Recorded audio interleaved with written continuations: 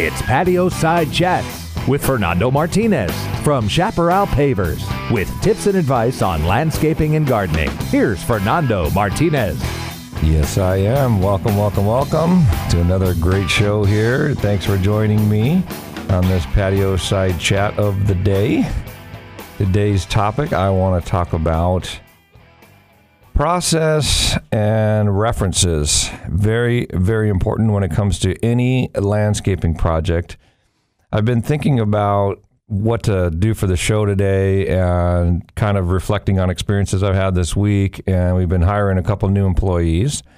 And I've been working hard on explaining process and using references during that process when it comes to building things. And so it really has helped me become a better teacher. And I thought, well, this radio show here is about learning and explaining things and helping, any listening public out there. I hope someone's listening. Hard to tell from inside this room here. There's nobody. It's so important, and I think can be intimidating part of any job, because when it comes down to it, a lot of the materials, especially these days with interlocking, pavers or the mortarless stackable, retaining walls, and a lot of these things are seemingly simple, for a homeowner to take on the project by themselves if you don't want to, hire it out and have it done professionally. And you're thinking maybe it's a smaller project or maybe you like doing that kind of thing and having that gratification at the end of the job. I know I do. I never get tired of that gratification of finishing a project and just kind of taking a step back. And if it's a front yard, I'll go out in the street and kind of just overlook the whole thing. And there's such a great sense of accomplishment, and to be able to do that as a job and a service for clients, that's one of the reasons I really love my job. And it hasn't gotten old yet. I don't foresee that happening. In a backyard, if you have a 2-story house, it's kind of fun to go up to second story and look down and wow, just the different viewing angles, and really enjoy it. And if you've had a part in the building of that, I absolutely can understand why you would want to do a project, weekend warrior type deal on your own. So I thought it would be a good idea to talk a little bit about how the order of things, how they need to be done, in the process, and also referencing it. Because a lot of times I'll say, it's, you get this terminology in construction. And really this goes for any construction project. If you're working on interior inside the house or around the house or outside or whatever, it's construction in general.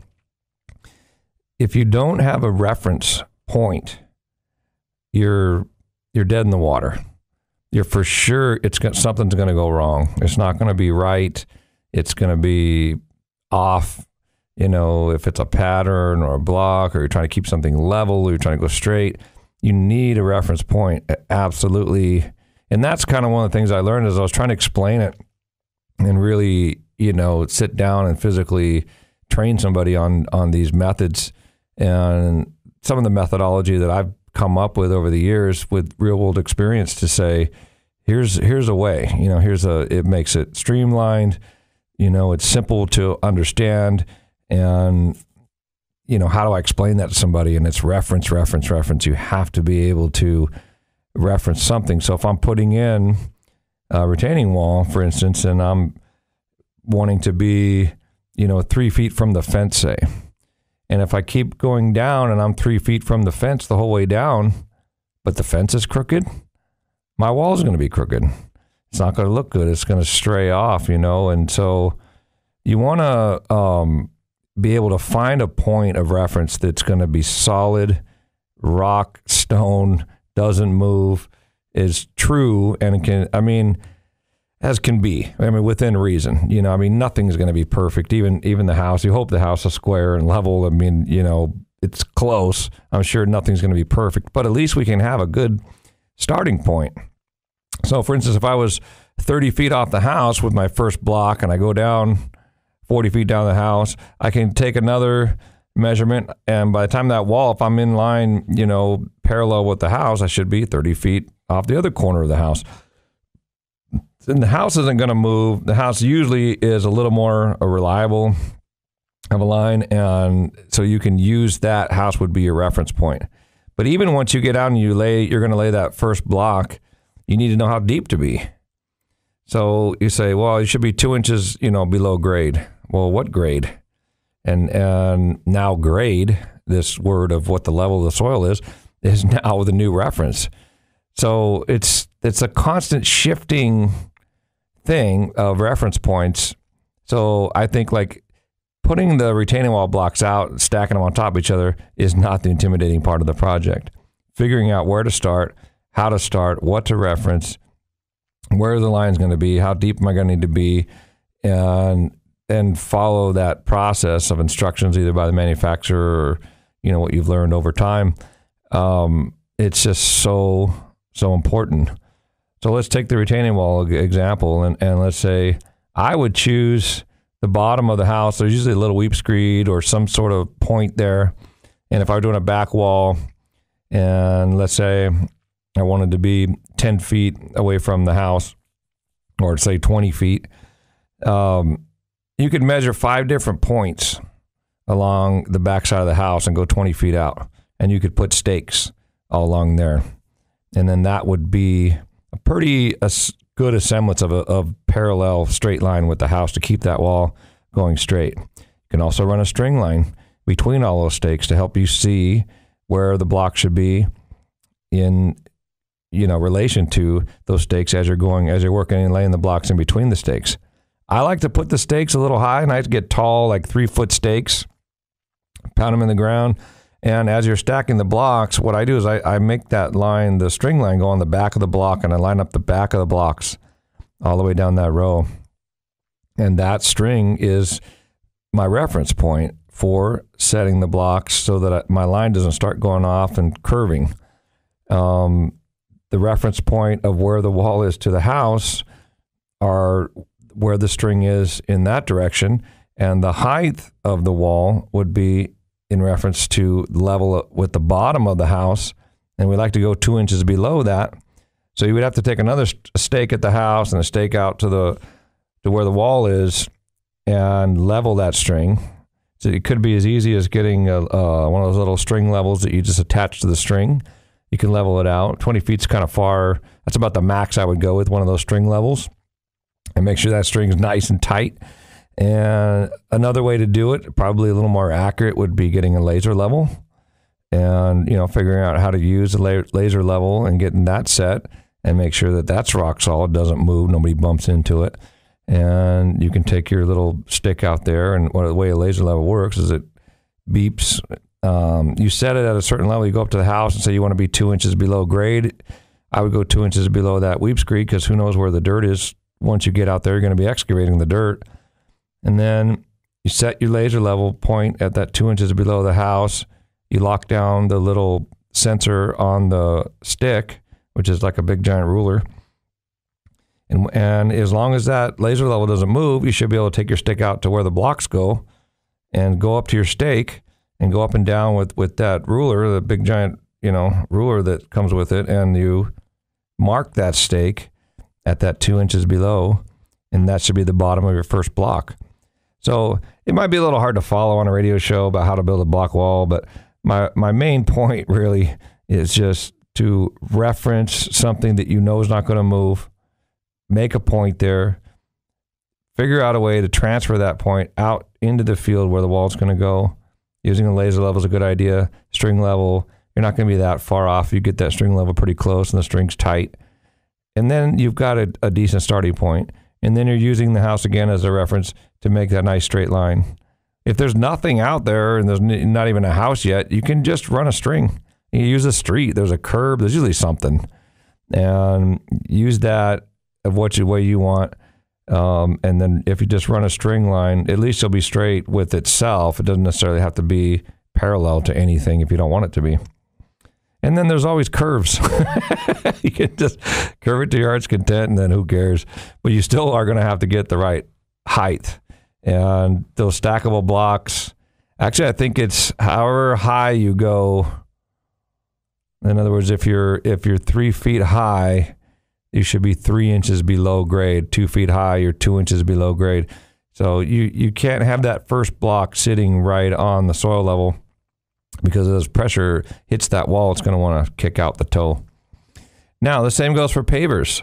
So I love laser levels. I think they're our best friend out in the field, and you can rent them by the day at rental yards. I don't expect anybody to buy $1,500, $1,800 laser level, but you can rent them for the day and get an idea of if you're going to do a paver project. Same thing. Mostly they're back patios or walkways, or it's a driveway. It's going up to the garage floor. You use that initial starting point as your reference. That sets your height automatically if it's a garage floor. If it's an entry or back patio, I go 2 inches below that weep screed. And then that's your new reference point, your starting point where you're going to go out. And you get the string lines to get your stakes all out there like we talked about, running them the distance of whatever the patio is going to be against the house. And then just on the other side, go past, if you're going 20 feet out, set the stakes at 20 feet 6 inches so they're outside where the pavers are going to be. And level those strings out so that they're level. Now you want you want the water flowing off away from the house. So you're going to have to lower those strings down so they have an angle, so to have the water flow off. The magic number there is 1/4 inch per foot. So for every foot you go, you'll be 1/4 inch lower. And even just knowing this stuff and having a little bit of knowledge will help, even if you're hiring a licensed contractor or anyone to go out there and do a job for you. Ask that. Hey, what kind of fall are we going to have here on this patio? Where's the water going to run off to? How many inches down are you going to be from the house here? So if you're 1/4 inch per foot, every 4 feet is 1 inch. So if your patio goes 4 feet out, you're going to be an inch lower there than you would at the house. If it's 8 feet out, you're going to be 2 inches lower. If you're 10 feet out, you're going to be 2.5 inches lower at the end of the pavers than you would be at the house. And so what we do is we take all our stakes, take our laser level, mark all the stakes level, and then the stakes that are away from the house where the patio is going to be falling, we go down. If it's 10 feet, we go down 2.5 inches, mark that, tie the string there, and tie the string back at your reference point at the house. And you now have that fall, that slope, and you can excavate to that because you now have a reference that you're excavating to. We go down 7.25 inches, remove all the soil, bring in 4 inches of base, and now you're 3.25 inches below the strings.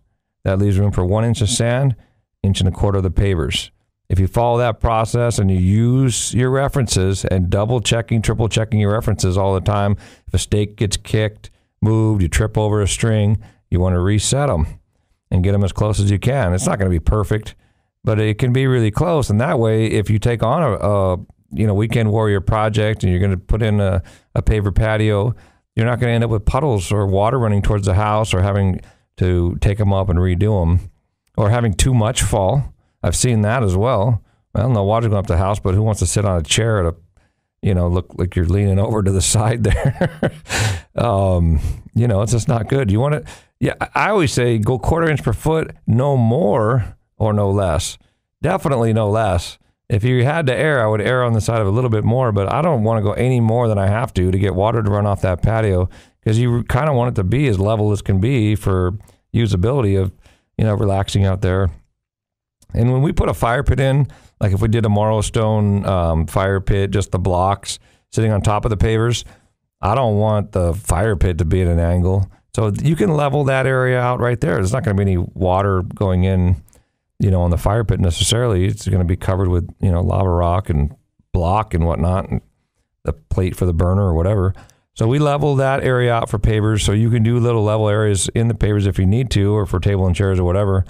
And, that's why I love pavers. It's so flexible like that. It's not like it would be kind of difficult to do that pouring concrete. So very friendly products, very, I call homeowner friendly, that you can, some of these projects, especially if they're smaller, there's no reason why you can't do that. And so that's what I really wanted to just kind of talk about. I didn't want to go too deep into this, explanations as far as construction mentality and lingo goes, but you got to get the point. It's doing a project, having, the enough to know about references, where things need to be, kind of how it needs to be installed before you decide, whether you're going to take it on or not, before you order all the pavers in the block. I can't tell you how many times I get the phone call. Well, they call me, we want a paver driveway or a patio, and, we have all the pavers. And we've already excavated, and it's ready to go. So I'm thinking to myself, well, why didn't you just lay the pavers down here? Why do all that work and everything? Because they weren't sure of how the process was. They weren't sure what the reference was. And when I go there, it's not excavated correctly. They kind of got in over their head, and whatever. It's no one's fault, and I'm not judging anybody. It's just that they didn't really think it through. And then they call me, and then now I'm in there and I'm having different opinions, different ideas of like, well, if you'd call me before you ordered anything or explain to me what kind of you wanted for the project, I would have done this differently or that differently or whatever it is. And so you come in and we have to backtrack a little bit. It might even cost you, a little more than if you had just, called to begin with, or done a little bit of research, understood whether you actually want to take that project on or not. And if you do, absolutely, know where to start, know where your reference points are going to be, know what the falls are going to be, make that wall nice and straight and level. We've all seen them. You see the retaining wall where it's kind of up and down and around, and it's just like, okay, that guy did it himself. You don't want your project to look like, hey, you did this yourself on the weekend, huh? I mean, if it's that obvious, then, you can kind of tell that the craftsmanship is not there. They didn't use a level. You didn't run the string, or it's settling now. We didn't do the proper compaction underneath of the base or whatever. So I just want you to have a good experience and really think kind of the project through and understand what you're getting yourself into and how to reference and what the process is going to be. So we're going to talk, it even applies to plant material, and that's what I want to talk about next, is how all this applies to plants and plantings. So we'll be right back. You're listening to Patio Side Chats with Fernando Martinez from Chaparral Pavers on California's Central Coast. Here on 1240 AM and 99.5 FM, KSMA. This show is brought to you by Airval Block. Concrete paving stones or pavers are not all created equal. Airval Block pavers are created from a dry mix of gravel, sand, cement, and color. With very little water used, they're super strong. They won't crack or fade. And to be an Airval Block paver, the gravel and sand come from right here on the Central Coast, supporting our local community. Airval Block is the only local manufacturer of concrete masonry products like pavers, mortarless retaining wall blocks. Airval Block products are high quality for peace of mind, and there are many colors to choose from. And if you're not sure which products you need or how to use them, you will always get expert advice from the staff at Airval Block. Products made on the Central Coast for the Central Coast. Visit their fully landscaped outdoor showroom to see the many ways you can use Airval Block products at number 1 Suburban Road in San Luis Obispo, or go online at airvalblock.com. If you're thinking about installing a new paver patio or paver driveway, check out Chaparral Pavers online at ilovetocomehome.com. Serving the Central Coast since 2001, Chaparral Pavers will work with you to get it right and complete the job to your specifications, as customer service is king at Chaparral Pavers. Paver driveways are stylish and durable and guaranteed to never crack. If your old concrete driveway or entryway is a hazardous cracking mess, it's time to call Chaparral Pavers. Go to their website, ilovetocomehome.com. You'll find all the information you need. Check out photographs of past installations and reviews from Central Coast residents who have used Chaparral Pavers. And don't forget, all installations are guaranteed for the life of your home. So check out Chaparral Pavers online at ilovetocomehome.com. Chaparral Pavers, they'll make you love to come home. Now, back to Patio Side Chats with Fernando Martinez from Chaparral Pavers on KSMA. And we're back. Okay, we are talking about process and references. Kind of a nuts and bolts episode today, so sorry about that, but I felt it was really important to thinking about when we're doing that weekend warrior projects, and sometimes they can end up being months of projects that you're biting off more than you can chew, or it just takes longer than it should because you haven't really thought it all the way through, and you went ahead and ordered a bunch of materials and blocks and pavers and whatever the project is, construction-wise. It can take a while, and even just the moving of all the blocks, and if you do something that isn't exactly what you thought or did it right the first time, you end up having to do more work or having the project take longer. So today is about giving you as much information as you can so that we can really either make a good decision whether we're going to take the project on or not. And if we do, we have a good starting point. We understand what the process is and what we're referencing so that it goes as fast as it can. Once all the blocks and pavers, everything gets there, you're moving them one time. Maybe you can pre-excavate, ahead of time before they get there. Even things like where you're going to set the pallets when they show up, having that space ready so you have to make the least amount of trips back and forth to the shortest distance to where they're going to go.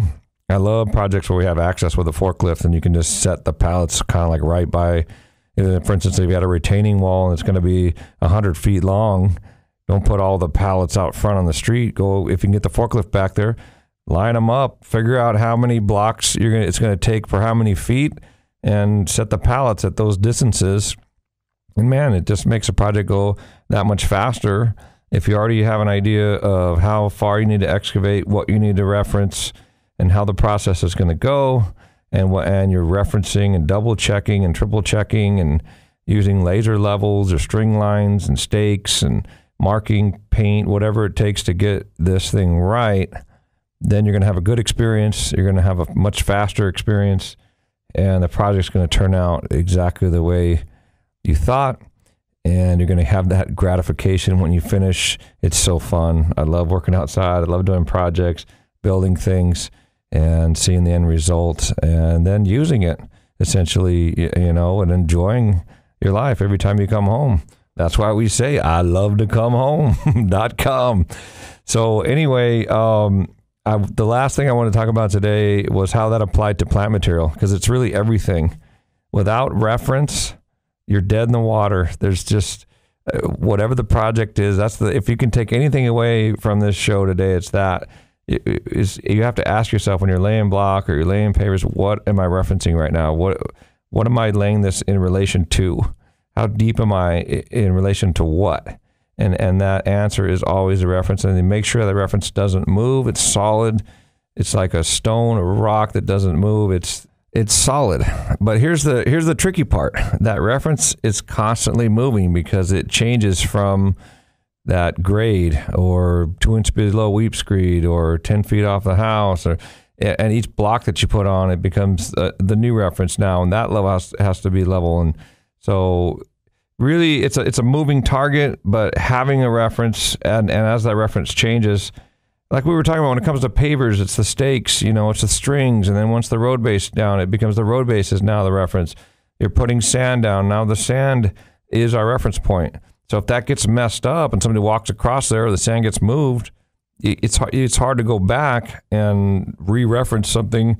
You have to get up like a long screed border and reference the sand that hasn't been moved and get it straight and back in there so you can finish the paver job. So anyway, I did want to talk about how it relates to plants, and it's kind of the same thing. So how you get low maintenance with plant material is understanding how big they're going to get and placing them that far from another plant or more, or near a house or pipes or valves or any kinds of things like that where the plants can interfere with.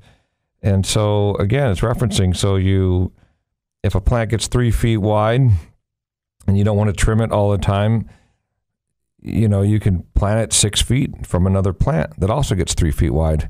And they'll get, and they always say 3 feet at the nursery. It's like a standard go-to answer. How big does this plant get? 3 feet. I don't know why it's always 3 feet.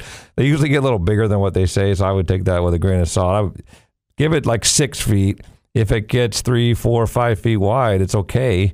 And don't put it in a plant. If they're telling you it gets 6 feet wide, it's probably going to go 7, 8 feet.